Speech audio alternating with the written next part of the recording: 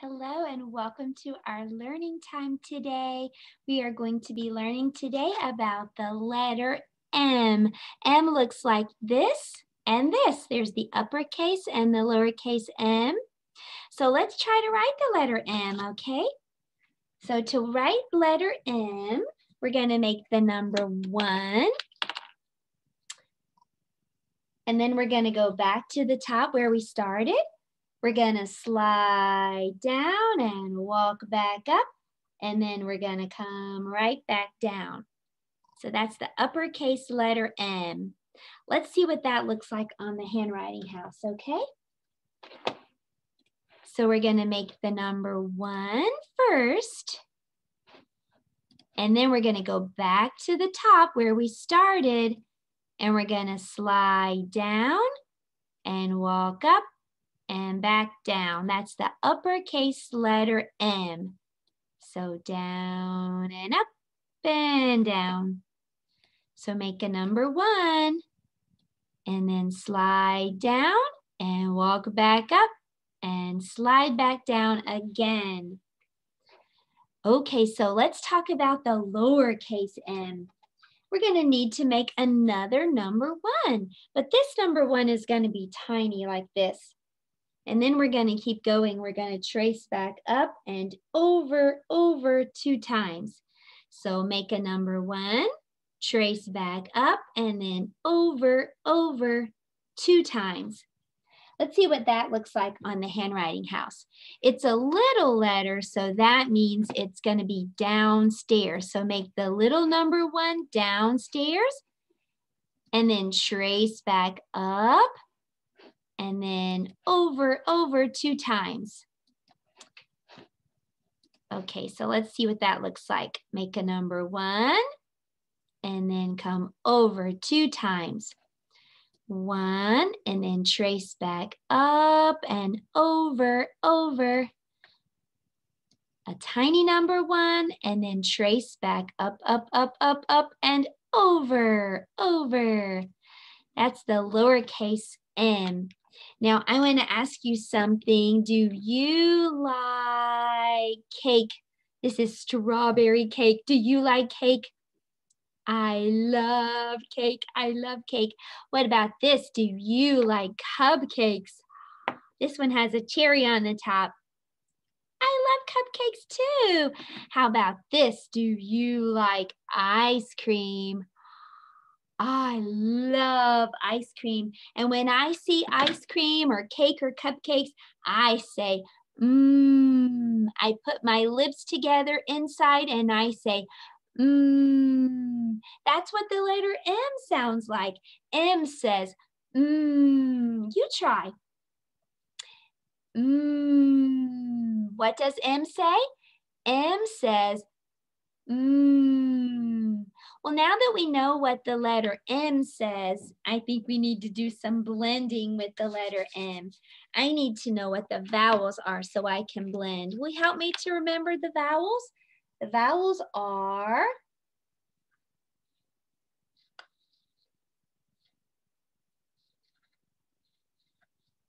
there they are. Nice job. A, E, I, O, U. A, E, I, O, U. A, E, I, O, U. These are the vowels. Okay, well, now that we have our vowels written, we're going to put the letter M with the A and see if we can blend these two sounds together. M says and A says ah, as like when you're sneezing. Ah, ma, ma, ma. Okay, let's do it again. This time we're going to put the M with an E. E looks like an ear. E says eh. All right, here we go. Eh, meh, meh, meh. Let's do it again, and this time with an I. I looks like an icky, sticky lollipop. I says eh. Here we go. Eh, meh, meh, meh. Yeah. Let's try it again with an O, and O says ah. Here we go. Ah, ma, ma, ma. One more. Now, when I eat lots of ice cream and cake and cupcakes, I get a tummy ache and I say, oh. That's what letter U says. So let's blend these together. Uh, ma, ma, ma. Well, if you're ready to practice blending, you practice these today. If you're not quite ready for blending and you need to remember what the letter M says, you just think about your favorite food and you say, M says, like ice cream or whatever your favorite food is. M says, Well, I want to show you the book that I'm going to be reading today. I'm going to be reading a book later. It's called Are You My Mother? See the letter M? M is for mother. It's about a little baby bird and he's looking for his mother. So for math today, I thought that we would make some bird's nests. I'm going to show you how to make one. I'm going to use a paper bag. And I'm just going to open it up and I'm just going to fold it down all the way down and around until I get all the way to the bottom. See, it does kind of look like a little bird's nest. Well, inside, I'm going to write some numbers. This one has the number 1 in it. And I'm going to put some eggs inside, but I'm not going to use real eggs because I would probably break them and make a mess. I'm going to use marshmallows instead. So this says 1, and so I'm going to put 1 egg or marshmallow inside. Okay, what number is this? That's number 2. So will you help me count 2 eggs for the nest? 1, 2. Good job. What number is this? It's number 3. So let's count 3 eggs. 1, 2, 3. Okay, can you please tell me what number is this? It's number 4. Let's count 4. 1, 2, 3, 4. Okay, one more. We're just going to 5, and then we're going to be doing some adding. What number is this? That's number 5. So let's count 5 eggs. 1, 2, 3, 4, 5. Okay, now let's use these nests and do some adding, okay? I have 1 egg in this nest, and I have 2 eggs in this nest. I want you to count and tell me how many eggs all together I have. Count all the eggs. 1, 2, 3. I have 3 eggs all together, so 1 egg plus 2 eggs equals 3 altogether. Okay, let's do it again. You did a great job on that. This time, let's put 2 over here and 3 over here. So can you count how many eggs all together there are? Count all the eggs. 1, 2, 3, 4, 5. There are 5 eggs altogether. So 2 plus 3 equals 5 altogether. Oh my goodness, you're so good at this. Let's try another one. Let's have 3 eggs here and 4 eggs over here. Can you count how many eggs altogether?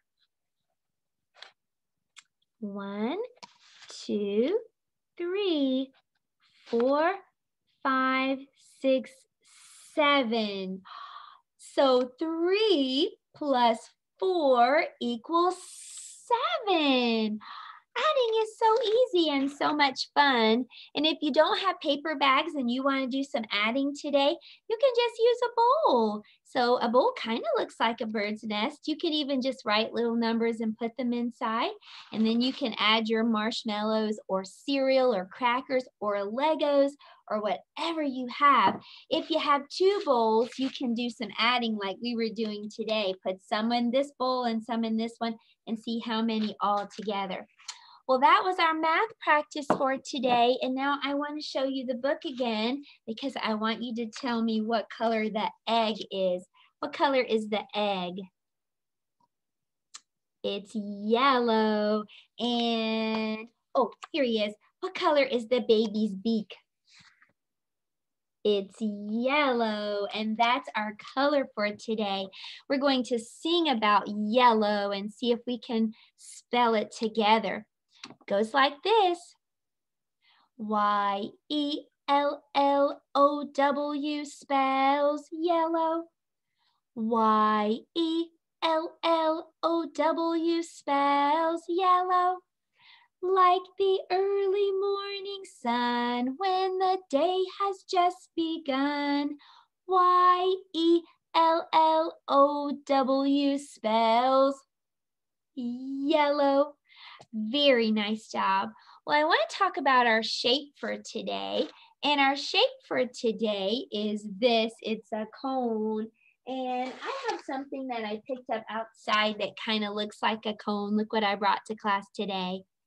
This is a pine cone. It's called a pine cone because it comes from a pine tree and it looks like the shape of a cone. You can see that it's bigger on the top and then it kind of comes down and makes a point at the bottom. Well, we're going to use this pine cone to make a bird feeder today.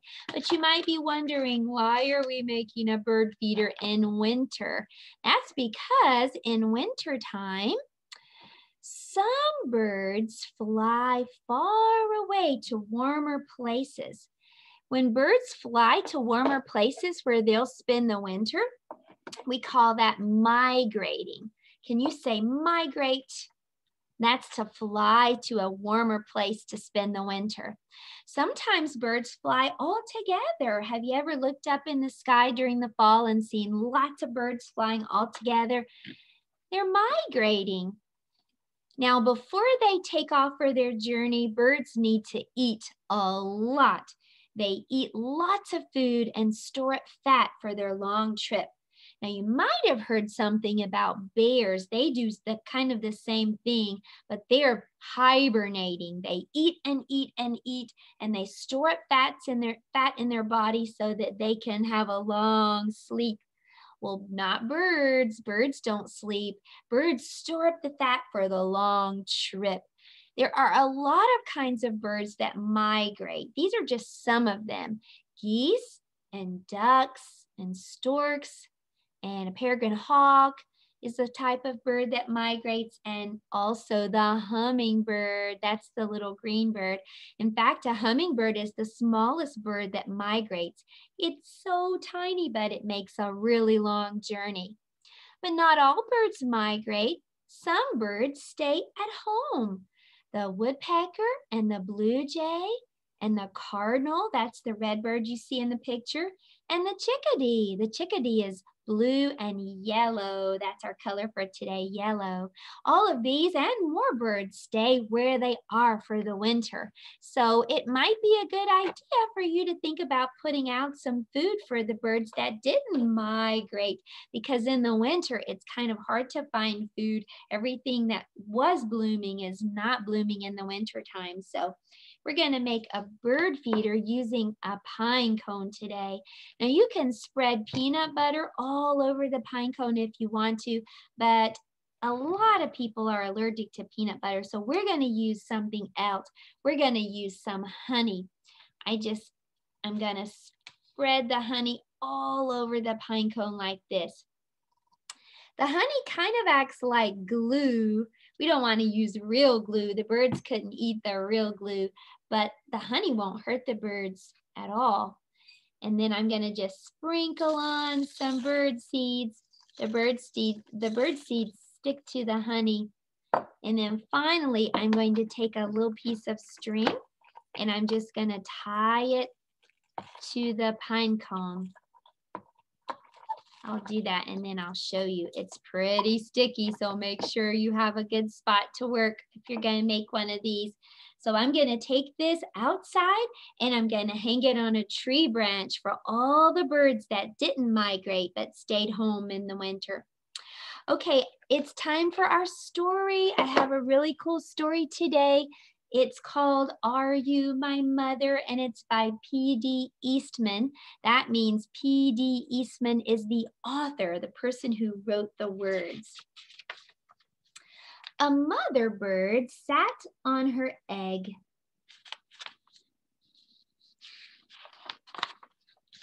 The egg jumped. Oh no, said the bird.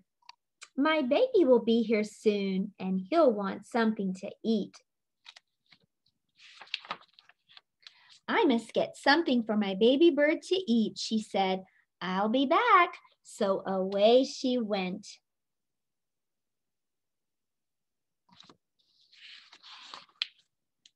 The egg jumped. It jumped and jumped and jumped, and out popped a baby bird. Where's my mother? Said the baby bird. I must go and find her. He looked up, but he did not see his mother. He looked down, but he did not see her. I'll go and look for her, he said, so off he went. But there was just one problem. He didn't know how to fly, so down he fell, all the way down out of that tree.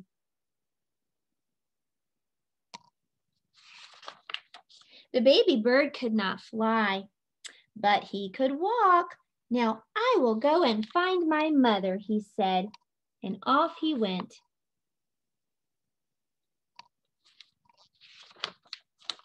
He did not know what his mother looked like. He walked right past her. He did not see her. He came to a kitten, and he asked the kitten, "Are you my mother?" But the kitten just looked at him and stared and didn't say anything. He kept walking until he came to a hen. "Are you my mother?" he asked the hen. But the hen said, "No, I'm not your mother." The kitten was not his mother.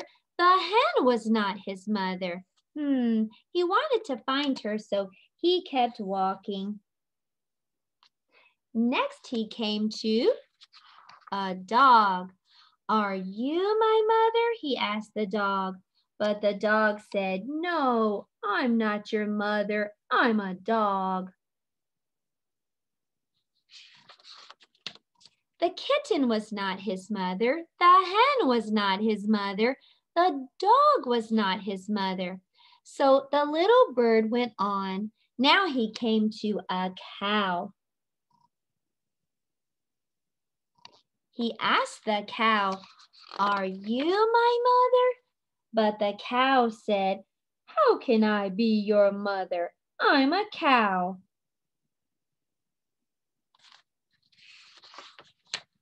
The kitten was not his mother.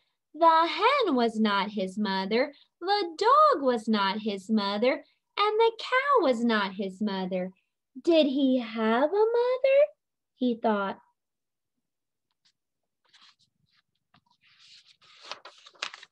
And then he said, "I did have a mother.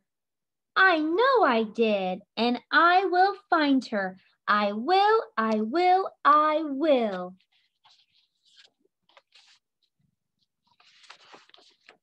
Now the baby bird did not walk. He ran. Then he saw an old car. Could that old thing be my mother? No, it could not. The baby bird did not stop. He ran on and on.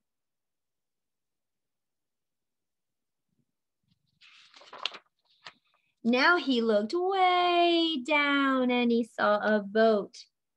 "There she is," he said. He called to the boat, But the boat did not stop. The boat went on. Then he looked way up. He saw a big plane. Here she is. Mother, here I am, called the baby bird. But the plane did not stop. The plane went on.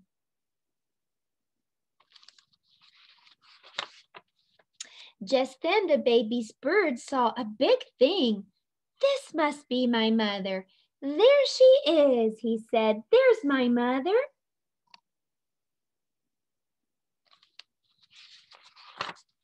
He went right up to it. Mother, mother, here I am, he said to the big thing. But the big thing just said snort. Oh, you're not my mother, said the baby bird. You're a snort. I have to get out of here.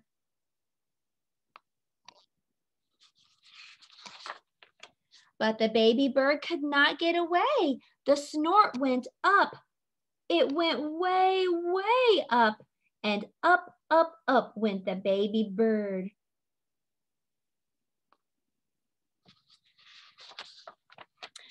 But now, where was the snort going? Oh, oh, oh, what is this snort going to do with me?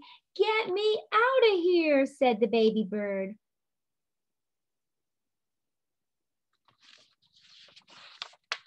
Just then, the snort came to a stop.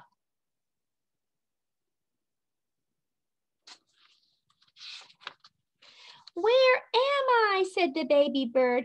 I want to go home. I want my mother. Then something happened. The snort put that baby bird right back in the tree, right in his nest. Now the baby bird was home. Just then, the mother bird returned and she asked, "Do you know who I am?" And the baby bird replied, "Yes, I know who you are. You are not a kitten. You are not a hen. You are not a dog. You're not a cow or a boat or a plane.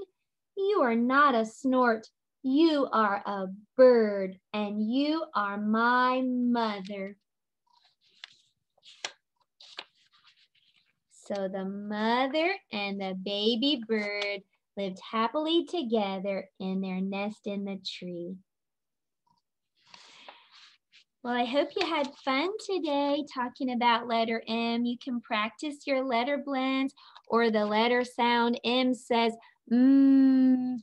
You can also do some adding today if you'd like to. And don't forget to make a bird's nest so that the birds that didn't migrate will have something to eat outside. I will see you next time. Hope you have a wonderful day. Goodbye.